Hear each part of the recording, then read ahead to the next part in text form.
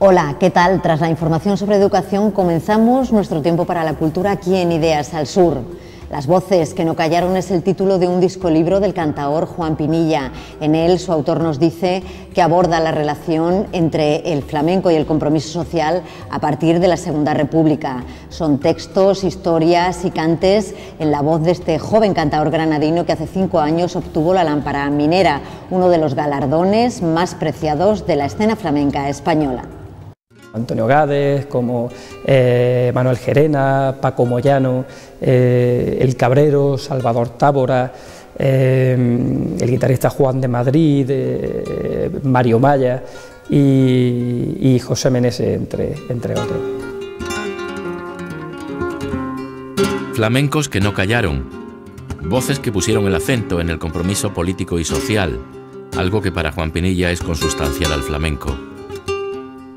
El flamenco, al nacer en las capas populares, sabemos que no nace entre la burguesía, no nace entre la nobleza, no nace entre los miembros de la iglesia, nace entre el pueblo llano, tiene desde un principio ese contenido social.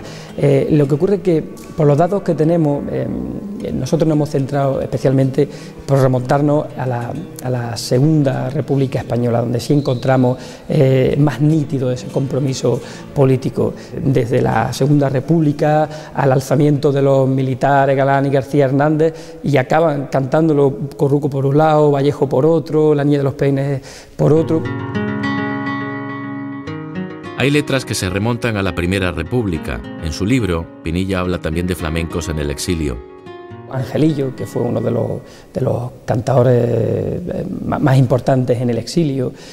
También, bueno, por diversas circunstancias, Sabica, Carmen Amaya, El Niño de Utrera. Cuando abandone mi tierra. Hay incluso una conocida letra dedicada al emigrante, de la que su autor, Juan Valderrama, cuenta una anécdota.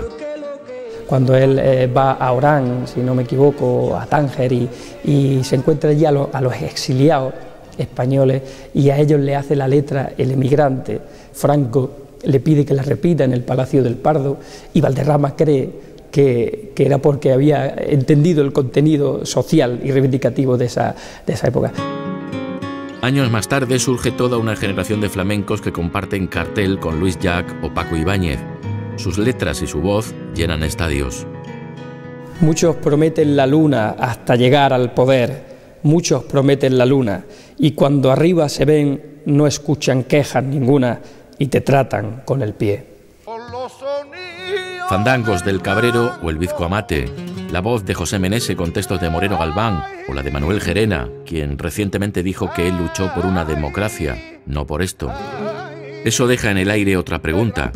Desaparecido el antiguo señorito, ¿no hay ya motivos para un flamenco comprometido? Ha cambiado la forma, pero el contenido, aunque nos duela decirlo, pero es muy parecido. En estos días ha existido algo todavía mucho más castrante, que es la administración. En el momento en que los artistas dependen de la administración, de las subvenciones, para poder ejercer su oficio, dejan de ser artistas libres.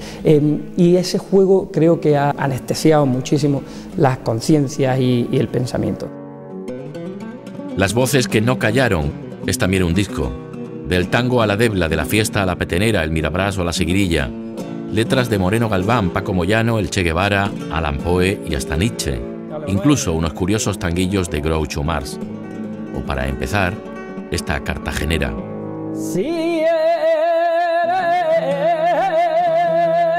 patrón de esta tierra,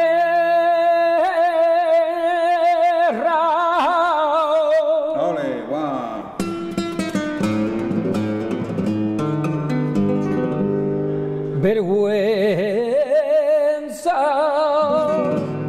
debe de darte si eres